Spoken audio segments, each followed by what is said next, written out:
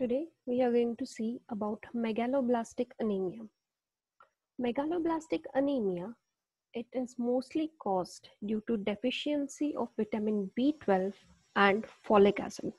Vitamin B12 and folic acid are the coenzymes which are required for the synthesis of DNA.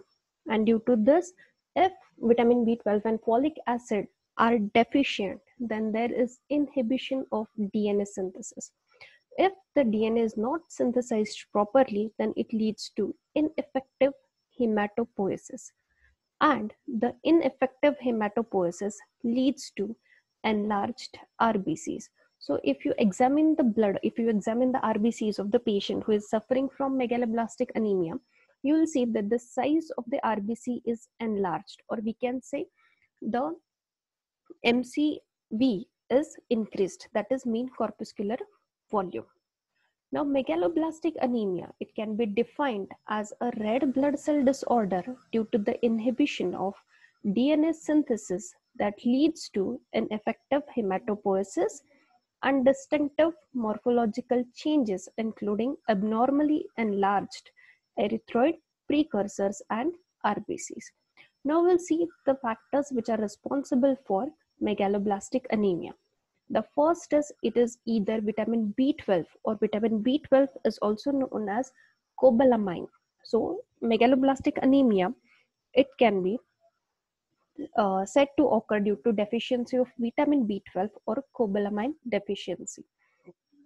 Then the next etiological factor is folic acid. And the third is it can occur due to both the deficiency of vitamin B12 and folic acid. Now we'll look closely towards the absorption of cobalamin or vitamin B12. As you all know, vitamin B12 is a complex organometallic compound and is also known as cobalamin. Humans are totally dependent on dietary vitamin B12. Vitamin B12 is not synthesized in our bodies. Daily requirement dose of vitamin B12 is 2 to 3 micrograms. Vitamin B12 is not freely available in the food. It is bound to some proteins, and this protein needs to be cleaved, and hence the pepsin, it acts in cleaving this vitamin B12 in the stomach. The free cobalamin then binds to hepatocorrin. Hepatocorrin is secreted by saliva. Now this hepatocorrin is also said to be R binder. It binds to cobalamin, and this complex is cleaved by protease, and the free cobalamin, it then binds with the intrinsic factor. Now intrinsic factor is very essential in the absorption of vitamin B12. Intrinsic factor is released by the parietal cells in the stomach. The vitamin B12, it forms a complex with intrinsic factor, and this complex, it moves into the towards the ileum. Now when this complex reaches to the ileum, at that time a receptor called as tubulin is expressed on the surface of the ileum. Now this tubulin receptor, it causes complete endocytosis of the complex. Now here inside the cells of the ileum, the cobalamin is free and it associates with the major transporter, and the name of that major transporter is transcobalamin 2. And this complex of cobalamin and transcobalamin 2 is secreted in the plasma. Transcobalamin delivers cobalamin to liver and other body cells, bone marrows, and GIT. Now vitamin B12, its absorption is seen as cobalamin in the food are in the bound form, inactive, and they are released by cooking and by the proteolysis in the stomach and intestine. Vitamin B12 is not soluble, so absorption depends on various transfer factors like the R factor, intrinsic factor, and transcobalamin 2. Now we'll look at why vitamin B12 deficiency is caused. The first reason is due to inadequate intake. Mostly the pure vegetarians, they suffer from vitamin B12 deficiency because the content of vitamin B12 is higher in animal food products. Then it also occurs in the old and bedridden patients because they lacks the inability to absorb vitamin B12. Also, vitamin B12 deficiency might occur after gastric surgery, lack of hydrochloric acid in the gastric juice, lack of intrinsic factor due to autoantibodies to the parietal cells. There are some drugs like metformin, proton pump inhibitors. They also inhibit the absorption of cobalamin. Now we'll take a look at the functions of cobalamin. Vitamin B12 plays an important role in general cell metabolism.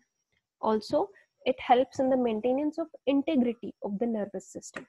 Vitamin B12 act as a coenzyme for two main biochemical reactions in the body. The biochemical reactions are, the first is it acts as methylcobalamin, methyl B12, in the methylation of homocysteine to methionine by methyl tetrahydrofolate. Now, N-methyl tetrahydrofolic acid, it is the principal form of folic acid in the plasma. It gives off its one methyl group to methylcobalamin. Hence, N-methyl tetrahydrofolic acid is converted to tetrahydrofolic acid because the methyl group is donated to cobalamin to form methylcobalamin. The cobalamin, it takes the methyl group and it gets converted into methylcobalamin. Now this tetrahydrofolic acid, it is responsible for conversion of deoxyuridine monophosphate, that is DUMP, to deoxythymidine monophosphate, that is DTMP. And this DTMP is the building block for DNA. So DTMP is a building block for DNA synthesis. Now this methylcobalamin, it is responsible for conversion of homocysteine to methionine. So fundamental cause of DNA impaired synthesis is in vitamin B12 deficiency because there is decreased availability of tetrahydrofolate, as most of the cobalamin is trapped as N-methyl tetrahydrofolate. So if there is no tetrahydrofolate, then there cannot occur conversion of DUMP to DTMP, and in this way it leads to impaired DNA synthesis. So when this reaction is impaired, folate metabolism is dearranged and it results in defective DNA synthesis and it results into megaloblastic anemia. Now the second reaction is it acts as adenosylcobalamin, that is adenosyl B12, in propionate metabolism for the conversion of methylmalonyl coenzyme A to succinyl coenzyme A. Propionyl coenzyme A is converted to methylmalonyl coenzyme A, which is converted to succinyl coenzyme A using adenosyl B12. Now, if your body is deficient of vitamin B12, it will be resulting into increased levels of methylmalonyl coenzyme A in the plasma and urine, and ultimately it will lead to abnormal fatty acid deposition into the neuronal lipids. Now we'll see about folate deficiency. A deficiency of folic acid also results in megaloblastic anemia, and it have same pathological features as that caused by vitamin B12 deficiency. The sources of folic acid are, it is present in different plants, bacteria, and animal tissues. Its main dietary sources are fresh green leafy vegetables and fruits, liver, kidney, and to a lesser extent, muscle meat, cereals, and milk. They are also rich in folic acid. The average daily requirement is almost about 100 to 200 microgram. Now we'll take a look at folate deficiency. It occurs due to inadequate intake, that can be due to poor diet. It can occur due to old and bedridden patients because again the absorption capacity here is reduced, It can occur in the patients who are admitted in the ICUs. It can occur due to overcooking of the vegetables because the heat, it is responsible for degradation of the folic acid. There might occur folate deficiency might occur due to increased requirement, as in the case of pregnancy and lactating mothers. Folate deficiency also occurs in growing infants if it is inadequately taken in. Then it occurs in patients who are suffering from hemolytic anemia. Then drugs like folic acid antagonist, especially the methotrexate, it reduces absorption of folic acid in the body. Chronic alcoholism, it inhibits folic acid absorption and increases the folic acid excretion through the urine. Also, there might occur folic acid deficiency due to inability to absorb folic acid following gastric surgery or chronic diarrhea. Now we'll take a look at functions of folic acid. Folate plays an essential role in cellular metabolism. It acts as coenzyme for two important biochemical reactions, which involve transfer of one carbon unit, that is either methyl and or formyl group, to various other compounds. These reactions are as under. The first one is it acts as thymidylate synthetase reactions.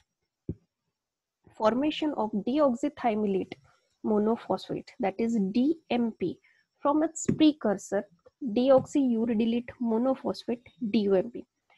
The second reaction is methylation of homocysteine to methionine. This both reactions we have seen under vitamin B12 or cobalamin functions.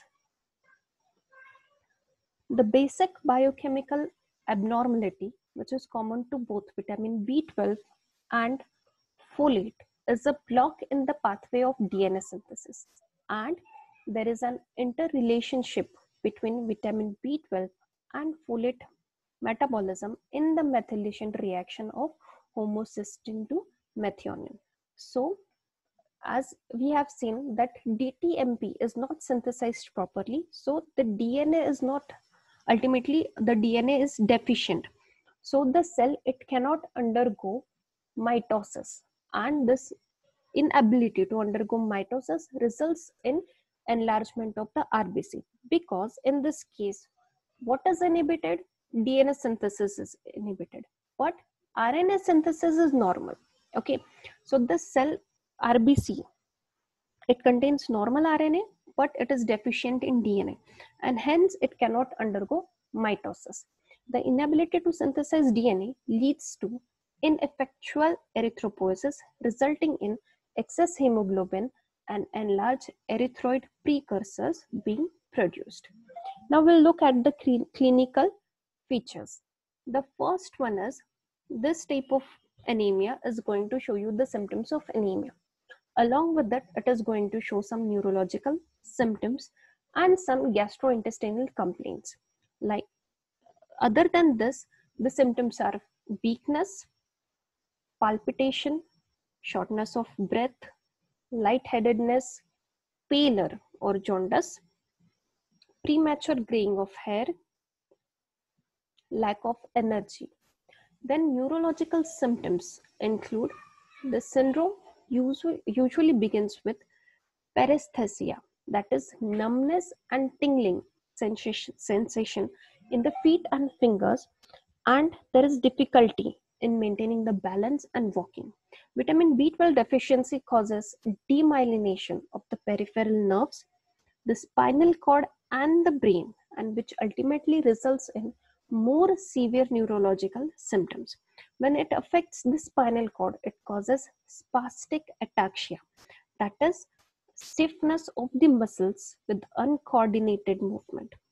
At this point, the brain, it starts to undergo neurodegeneration, that is the brain, it results into dementia, psychotic depression and paranoid schizophrenia.